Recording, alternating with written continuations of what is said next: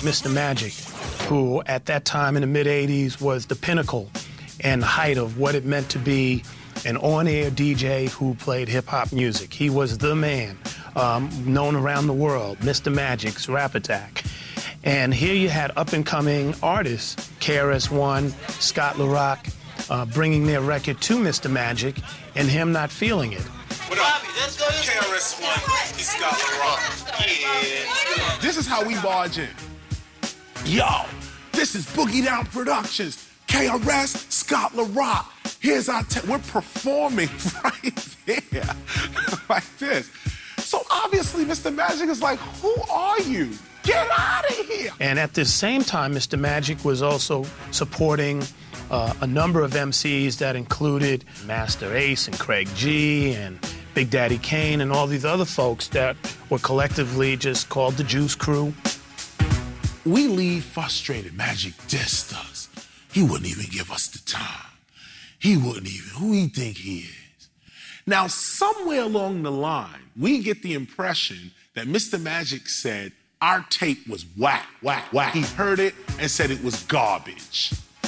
I said, garbage? MC SHAN is garbage. So I went back to my shelter, sitting amongst 600 men, bugging out. I'm sitting on the edge of my bed, I'm writing South Bronx, South Bronx, South Bronx. So my issue was what MC SHAN said in the record. You love to hear the story again and again about how it all got started way back when.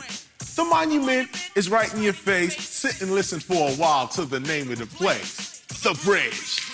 The Bridge, the Bridge, the Bridge, the Bridge. Queensbridge. I said, It was $25 an hour for an 8-track studio. We were there 2 hours, $50, a lot of money. What you hear on the South Bronx is one take. Scott was complaining that I took too long. The guy didn't even mix the records, no mix. And we kept one, and we gave one to Red Alert. DJ Red Alert, one of New York's premier club and radio DJs, played parties at New York's Latin Quarters. And that's when your heart stops, right there. Heart stops. Because right then and there, Red Alert can tell you to get out. It's corny. Look, man, you ain't got a shot. Red Alert will tell you in a minute. Yeah, I'm sorry, I don't like the record. You don't have a shot. And your career's over. You wait, and one song goes on. When he gonna play the record? He probably don't like it. Another song go on. Boom, our song comes on. The whole place stops. Yo, what's up, Blast Master KRS-One? This jam. And they're doing like this. And by the time we got to, and I'm from the South Bronx, the South Bronx, place erupted.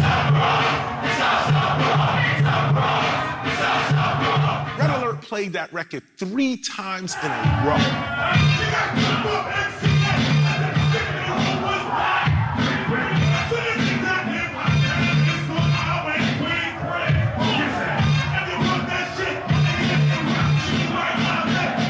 He couldn't play nothing else.